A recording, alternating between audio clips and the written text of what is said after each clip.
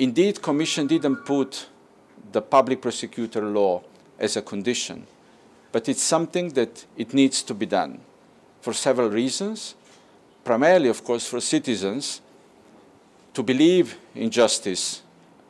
that there is no impunity and that there will be accountability for all crimes, because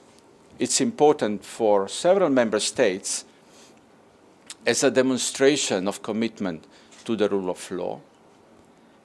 And last also, because we want to see demonstration of changing thinking from what is the minimum that we have to do and still open negotiations to how can we use negotiations to the maximum to change our country so that young people will stop leaving.